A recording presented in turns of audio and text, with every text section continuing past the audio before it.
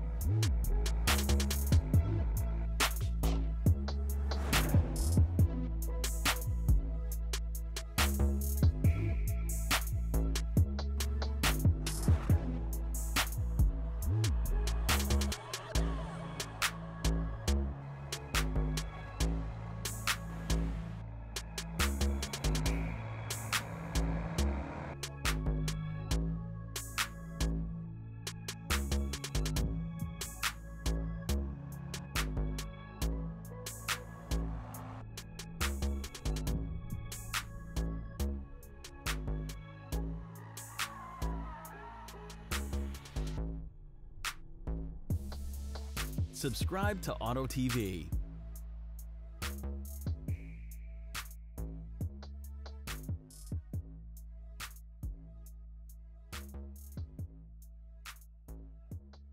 Thank you for watching, and don't forget to like and subscribe to our channel.